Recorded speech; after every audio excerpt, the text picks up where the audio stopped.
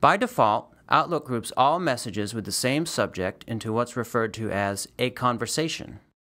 This arrow next to the message indicates that the message is part of a conversation.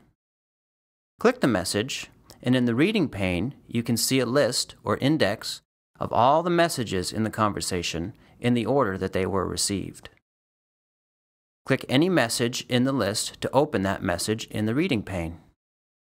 Notice that the selected message appears highlighted in the item list.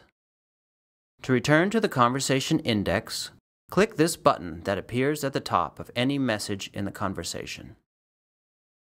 If you don't want your messages to appear grouped by conversation, here on the Organize tab, click Conversations.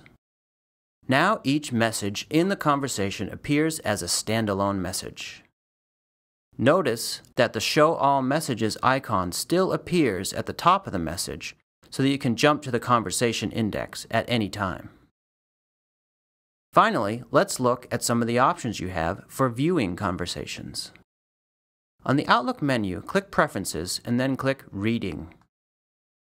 Here you can choose if you want Outlook to show only one conversation expanded at a time.